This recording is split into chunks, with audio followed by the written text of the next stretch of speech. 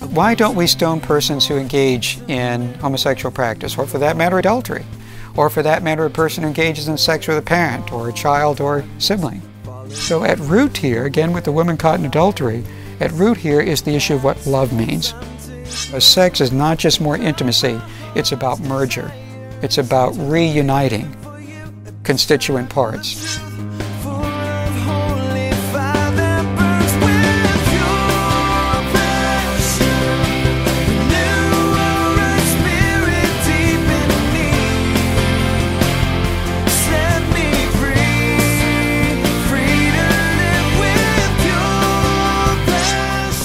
WWJD, what would Jesus do? I have no clue. I don't have a single Jesus saying on incest, let alone man-mother incest. Welcome to Pure Passion. My name is Jason Graves, and I'm your host for today's program. We have a tremendous testimony for you today. Dr. Robert Gagnon is Associate Professor of New Testament at Pittsburgh Theological Seminary and the author of arguably the best book ever written by any scholar on what the Bible teaches about homosexual behavior. We're going to be asking Dr. Gagnon the hard questions, the ones most believers don't know how to answer. Every believer needs to see this program. We're ill-equipped to respond to gay apologists who have honed their theological arguments to a fine edge. The truth is, they have no scriptural or historical ground to stand on, but they are very good at sounding as though they do. Dr. Gagnon will help us pierce through that darkness with the truth found in God's Word. Let's listen in. A key way, of course, to distinguish between what law is merely civil or ritual or moral is to look what the New Testament authors do with it. But it's also even to look within the Old Testament text itself and to look what the authors do with that, because there are varying degrees of penalties that take place, which itself is sort of an indication. The degree to which any offense is pervasively prescribed, is absolutely prescribed, is strongly prescribed, and counterculturally prescribed. These are all ways of looking at an offense to see, is this a core value of sexual ethics here, or any form of ethics? Or is this attain more to a more superficial level of ritual purity? I have two young children, and it's amazing. Even though they haven't even entered junior high school yet, they know when mommy and daddy really mean something. They don't have to have a PhD to know that.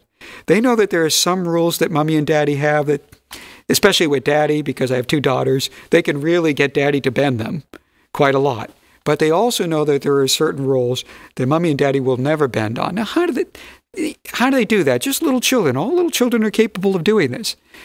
They know it because people are able to intuit certain cues that they received from an authority figure as to whether or not this is a foundational issue or not. And we find that same sort of thing running through both testaments. If value is held pervasively, it's held strongly, it's held absolutely without exceptions, and it's held counterculturally, very little doubt that this is an area of significance. It's a core value within the text. So, for example, some people will look in Leviticus and they'll talk about mixing two different kinds of cloth. Maybe that's what this is like. Or mixing two different kinds of seed. Maybe that's what this is like. And compare that as an offense which shouldn't be any big deal anymore. But when you look at those kinds of commandments, they don't bear the same kind of pervasive, absolutely strongly held countercultural element that we find with these other sex offenses. In fact, for example, when we look at cloth mixtures, Israel is allowed cloth mixtures in certain occurrences. Where do cloth mixtures appear? They appear in the tabernacle cloths. They appear in the single tassel that the laity is able to wear. It's a symbolic reference to holiness, that we are held apart from the surrounding culture, and we identify and mix only in the divine realm, and we keep separate from the human, secular, profane realm. So they allow those kinds of exceptions because it's clearly presented as a symbolic element. In Deuteronomy, with regard to the two kinds of seeds, what happens if you sow a field with two different kinds of seed? Capital sentencing? Nothing like it. The crop gets destroyed. That's it. What happens to the garment? The garment gets destroyed. That's it. That's very different from what happens if you attempt to merge with somebody who's too much of a structurally same, like your mother, like your child, like your sibling, or if you merge with somebody of the same sex. Nobody's ever said, gee, we got incest law. Because that occurs in the Levitical Holiness Code, that must be very much like mixing two different kinds of seed or mixing two different kinds of cloth. Never heard that argument, that analogy be used. Because people intuit there's a very clear difference between a symbolic element here, for which exceptions are clearly made, and another case of sexual offense, which is regarded as a first-tier sexual offense, for which no exceptions are ever made, for which the greatest and gravest of penalties is applied, and which is clearly carried over into the New Testament. We know that the elements of cloth mixtures, seed mixtures, are not carried over in the New Testament. They're regarded as having just primary symbolic value. Why don't we stone persons who engage in homosexual practice, or for that matter, adultery, or for that matter, a person who engages in sex with a parent, or a child, or sibling? Well, we have a good reason for that in Jesus' story about the woman caught in adultery. Does Jesus think, because he tells people not to stone the woman who's caught in adultery, does Jesus think that adultery is a minor offense now? I would say he doesn't. In fact, I would argue that because Jesus regards adultery as a major offense of the highest order, he takes the approach that he does with regard to the crowd. What would be the problem if the crowd stones the woman caught in adultery? The problem is dead people don't repent. And Jesus knows that what is at stake here is something more than simply a civil sentencing in this life. What is at stake here is the entire kingdom of God that he's been proclaiming to people.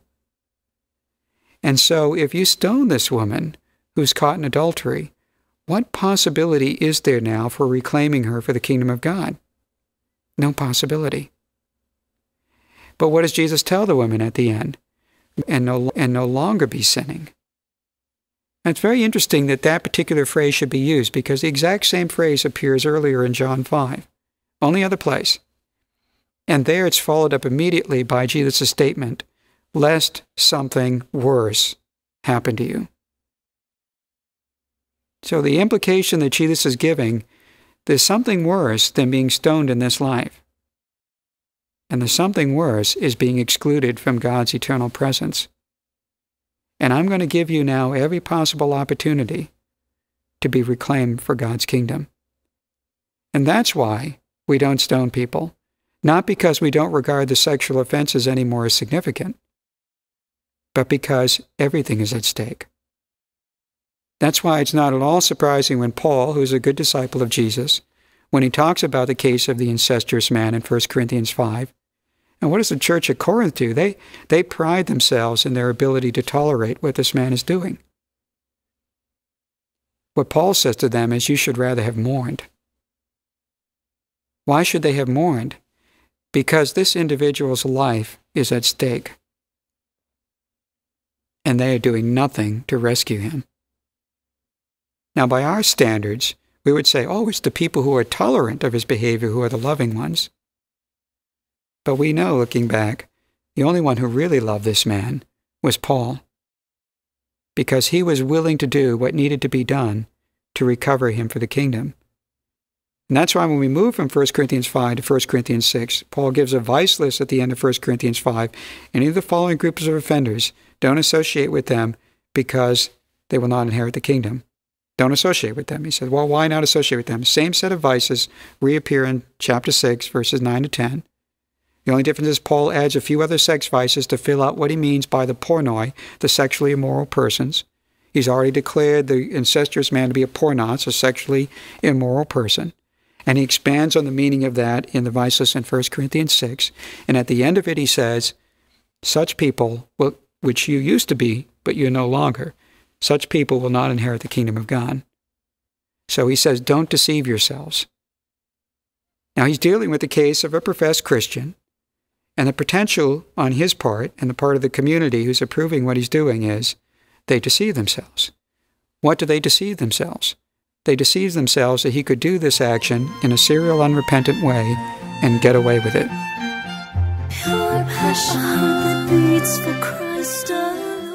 Dr. Robert Gagnon taught a 4-lecture series for us entitled Love, the Bible, and Homosexual Practice that we have on CD and DVD.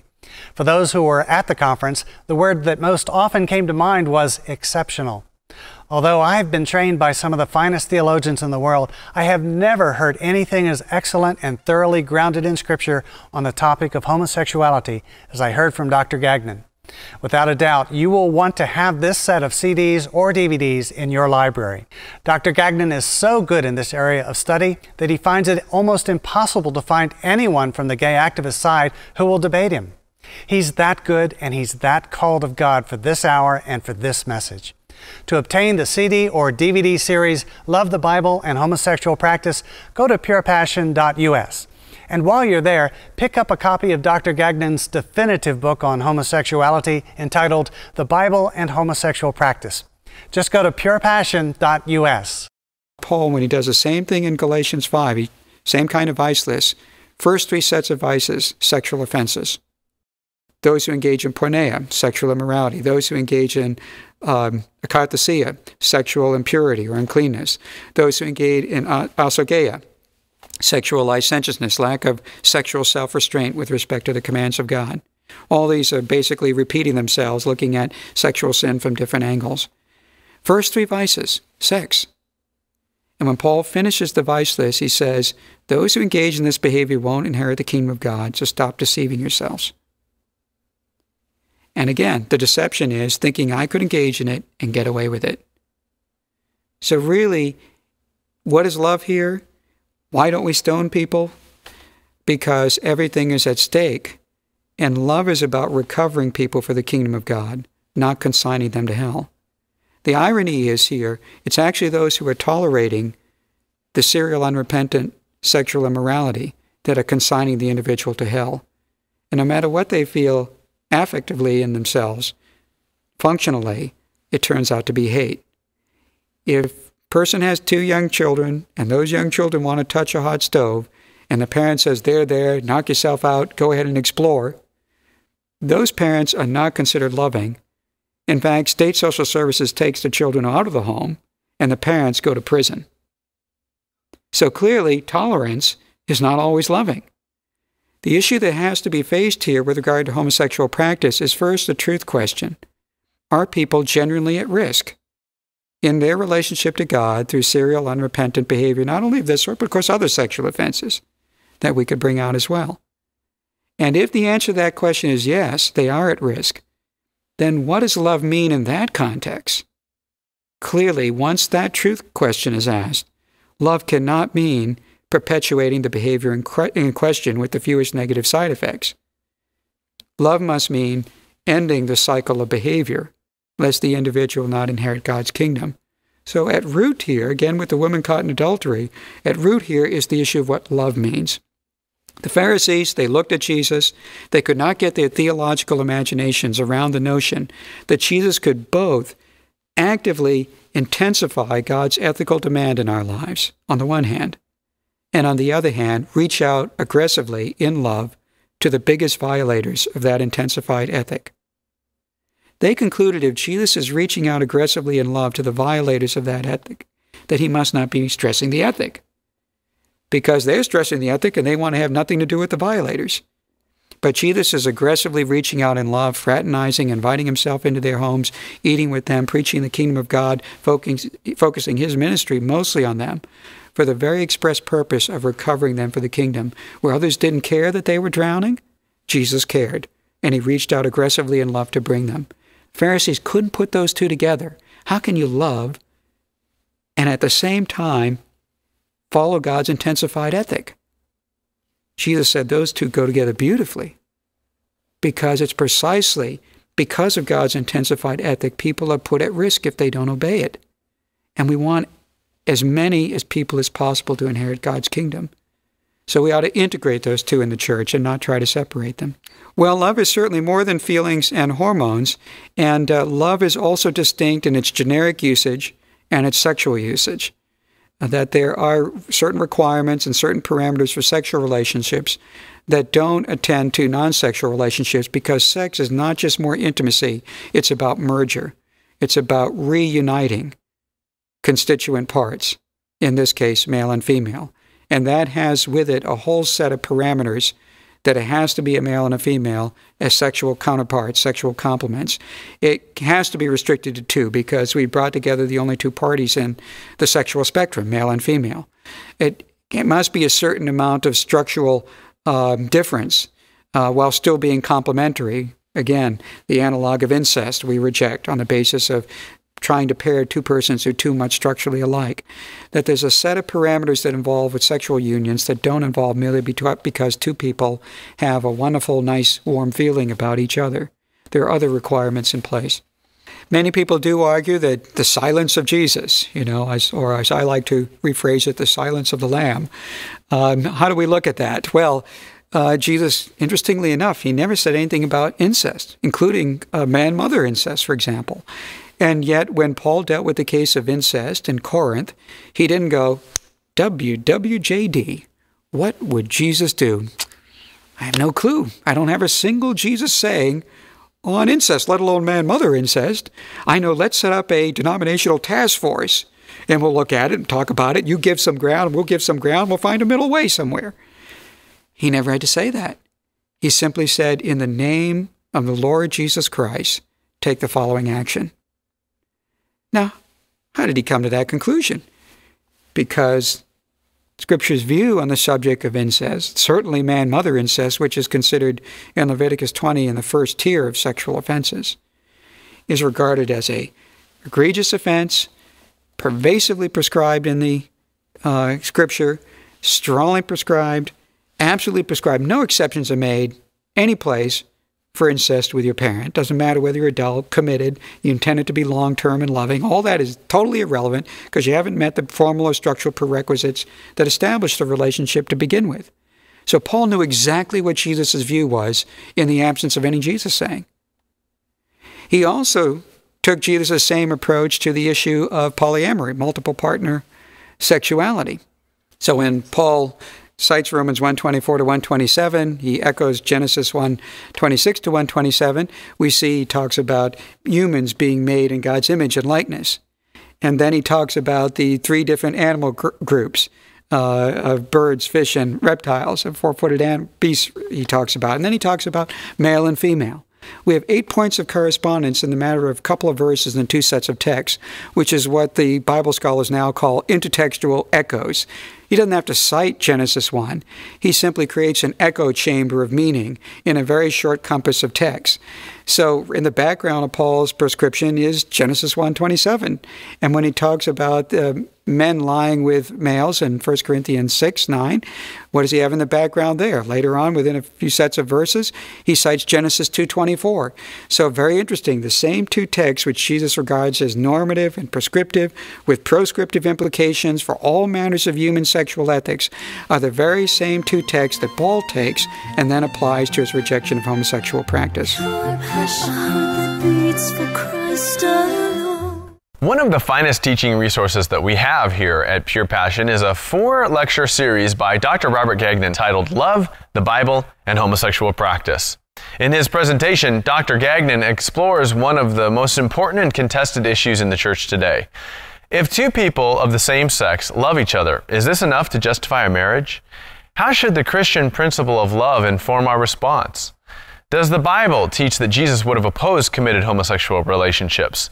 Did the Apostle Paul oppose homosexual behavior only when it involves slaves, prostitution, and other exploitive practices? Does the Old Testament culture provide a consistent witness against homosexual practice? What do modern understandings of nature and science teach us? And how can we best minister to persons with same-gender attractions? To obtain the series Love, the Bible, and Homosexual Practice on CD or DVD, just go to purepassion.us. That's purepassion.us. Jesus didn't have to talk explicitly about homosexual practice. He presumed as the foundation for his utterance about marital monogamy and indissolubility, the two-ness of the sexes at the very beginning. Without that foundation of the two-ness of the sexes, he could not have reached his limitation of sexual intercourse to two persons. So the foundation, of course, must be more important than the structure that's built on it. What Jesus did take, and incidentally, there's no dissenting opinion in early Judaism. We have no record anywhere within centuries of the life of Jesus of any Jew engaged in homosexual practice. In fact, when they had what we called Noahide laws, even the forms of moral commandments that would be incumbent even on non-Jews, always at the top of the list were sexual offenses, and always at the top of the list of sexual offenses was the issue of not engaging in homosexual practice. There's no dissenting opinion anywhere in Judaism on this subject. It's regarded as one of the most severe offenses. So Jesus, it would have been ridiculous for Jesus going around in first century Palestine and saying, you men stop having sex with other men, you women stop having sex with other women. They would say, who's doing that? Nobody's questioning it. We all know that there's a very strong rejection of it in the Hebrew Scriptures. So let's move on to another subject. What he did do is take the only remaining loopholes that existed in his current cultural environment in Palestine and close those on the basis of a foundation of a two sexes prerequisite. So when we get Paul moving into a Gentile environment, he can no longer presume the fact that Gentiles know that this is wrong. In fact, he has to presume the exact opposite. Jesus is doing exactly what Jesus would have done in a Gentile context. When Paul talks about homosexual practice in the vice list in 1 Corinthians 6:9, he uses two sets of terms. One is malakoi, which means the soft men. We actually have some parallel. The parallel term in Latin would be malus, also the soft men, and sometimes it's simply transliterated into the Latin from the Greek as a way of showing continuing Roman aversion to it. It's a term that could have both wide valence and specific use. In the context here, it definitely has specific use, which is a reference to men who effeminate themselves to attract male sex partners.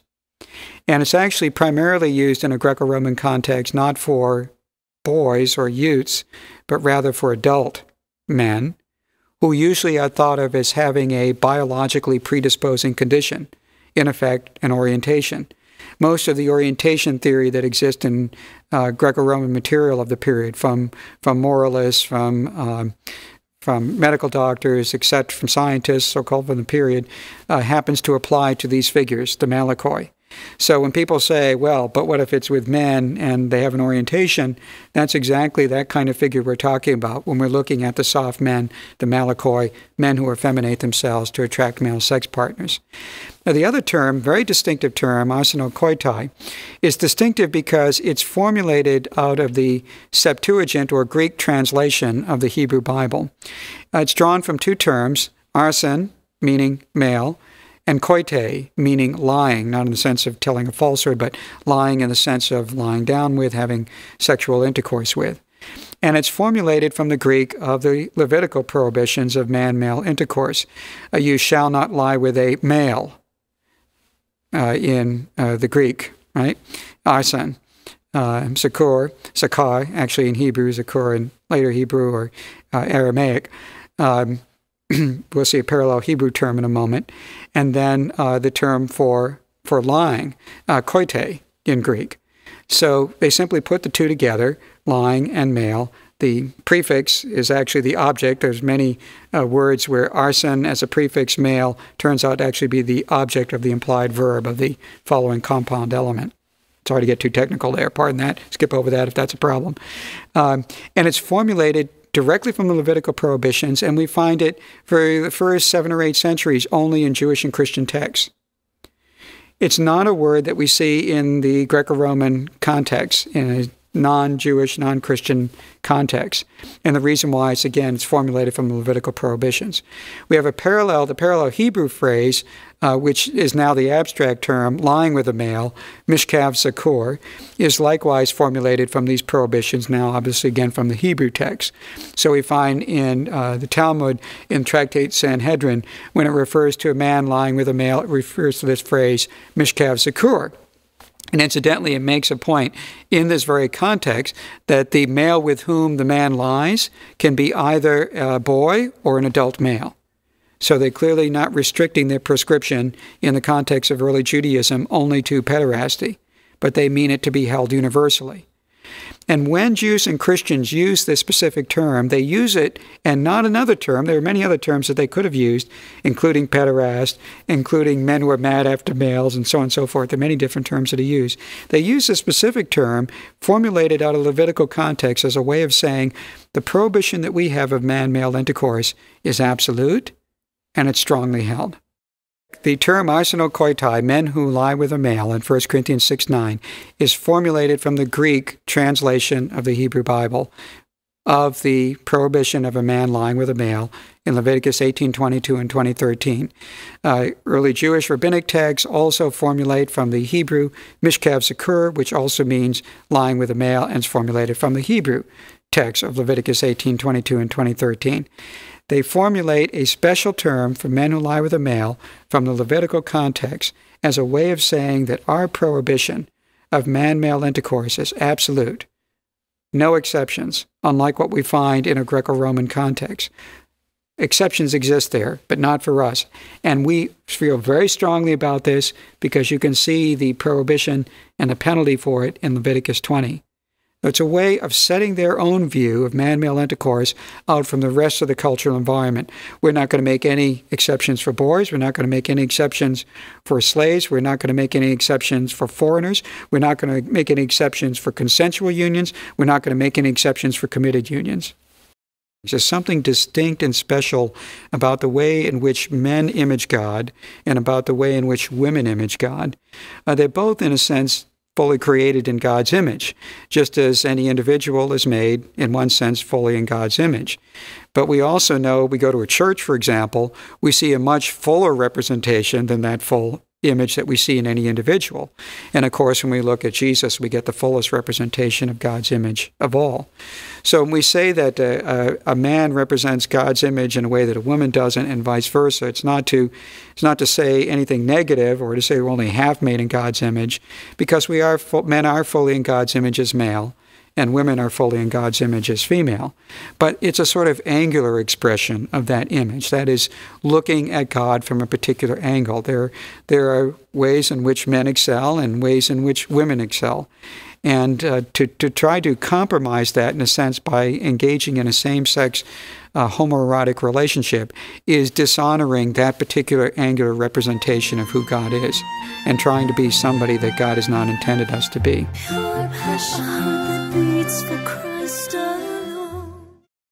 I know you're going to want to see this program again. Perhaps show it in your small group or Sunday school class at church, or maybe even give a copy to that homosexual friend of yours. It's available on DVD in the online store of our website. Just go to purepassion.us. You know, for thousands of years, the Word of God has stood soundly and securely on three pillars of truth regarding this issue. Number one, homosexual behavior is a sin. Number two, God loves homosexuals just as much as anyone. Number three, He came to set free those entrapped by homosexuality. Thank you for caring enough about homosexuals that you took the time to become equipped to more redemptively minister to them. Until next week, I'm Jason Graves for Pure Passion, praying that God will use this week to help set the captives free.